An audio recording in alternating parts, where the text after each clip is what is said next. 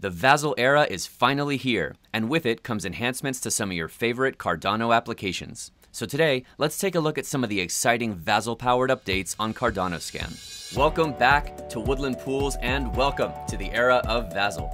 Today, let's take a look at some of the cool new features added to Cardanoscan. We'll start off by looking at features that apply to everybody in the Cardano ecosystem, and at the end, we'll take a look at some power features that are really going to help with debugging for both developers and stake pool operators.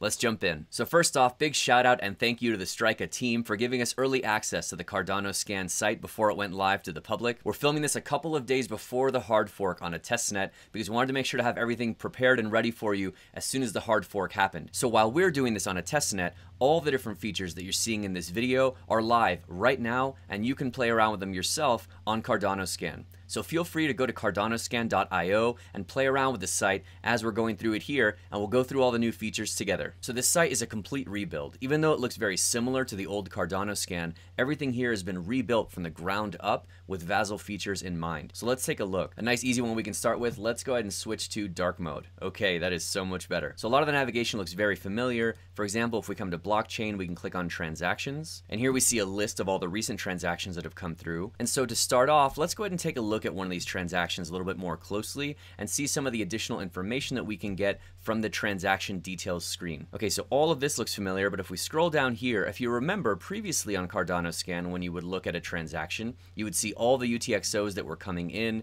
and then all the UTXOs that were coming out, and it made navigation of transactions kind of hard to understand. If you're a developer and you're used to managing UTXOs all the time, this might be a little bit clearer to you what's going on, but now for everybody else, we have a nice clean summary of what is the result of all of these input UTXOs and these output UTXOs. We see that now instead of this view, the default output is just a summary of what happened on this transaction. So even though all these different UTXOs went in and these went out, the summary is just that this wallet sent 1 million ADA to that wallet, and that's it. So really nice upgrade here to the user experience to make it a lot more obvious what's going on in a transaction. Really simple, but really clean. I've not seen this anywhere else before, and it's a really nice add. So now some of the other things we can look at in the transaction details screen. This is just a simple transaction of sending some ADA from one address to another in two different wallets, but I've pulled up a few other transactions we can look at, and we'll see some new information here just above the transaction hash. There are some new icons that give us an indication at a glance at what are some of the things that happened as part of this transaction. So for example, this transaction here that we're looking at, just by hovering over this, I can see that this transaction interacts with a smart contract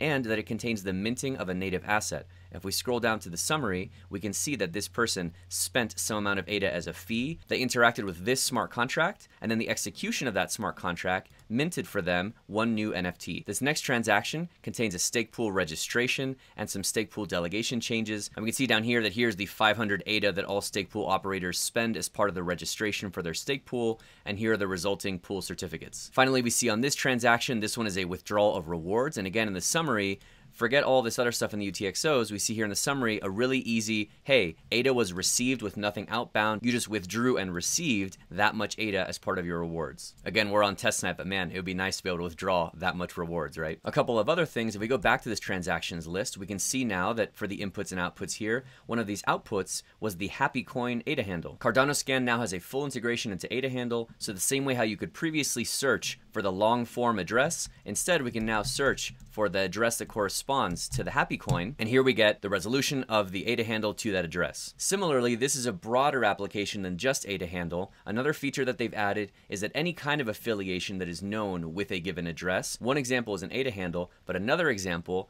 for this address, for example, that I found, we can see here that this address is known to be affiliated with Binance, and so we can see here this public label gives it a tag that says this is a Binance address. So similar to the helpful little icons that we have here as part of the transactions, we can see now that for addresses as well, we have these little UI helpers that give us some nice indications of different information that might be known about a given address. So that's pretty cool, but let's take a look a little bit deeper and take a look at some of the power features that are enabled by this new release.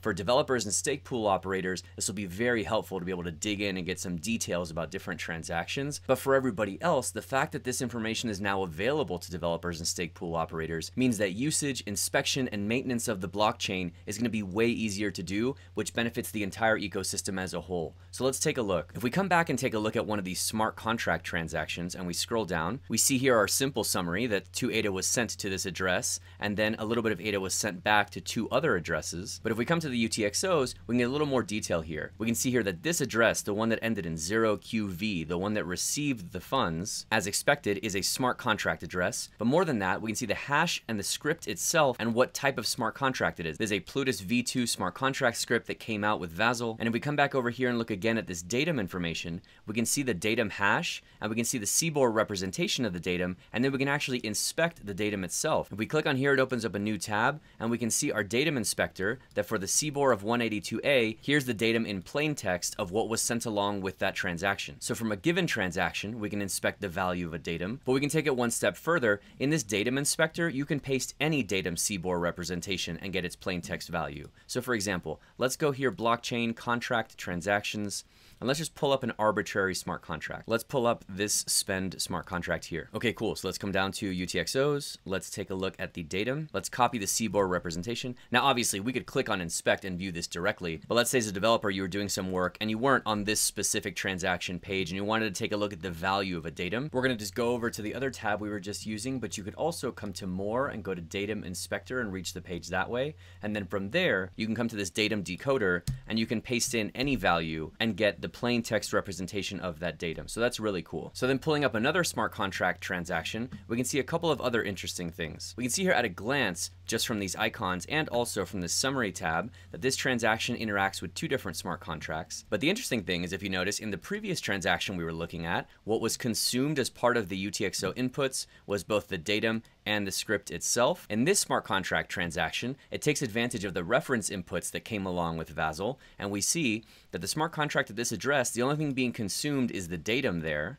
but the smart contract itself sitting at that address is only just referenced as part of a reference input and is not consumed or used up. So this is a cool visual representation that we can see at a glance, this concept of reference inputs that we've talked about a lot leading up to Vasil actually in action here. We're able to execute the smart contract at this address, utilize its datum, but not consume the actual script and leave it in the same place for the next person that needs to access it. And so aside from being able to dig into the two different smart contracts that were utilized, we can also check out the collateral inputs that were part of this transaction as well. So another thing we can do, we've always been able to paste in a specific address and do a search for that address and get some information. But now, aside from this sort of like high-level overview, we can now instead come to more, click on Address Inspector, paste the address in, and then we get all of this detailed information. The two different formats of the address, what kind of address type it is, what network it's on, its payment and stake public keys. So all this nice and summarized just in one place. And a new added feature for stake pool operators, if we come here and take a look at blocks, and so just taking a look at a random block here, let's take a look at this block that was validated by the Silobyte pool. Let's say you're that stake pool operator and you have that block hash from the transaction that you validated. You can now instead from the home screen, the same way how you would search for an address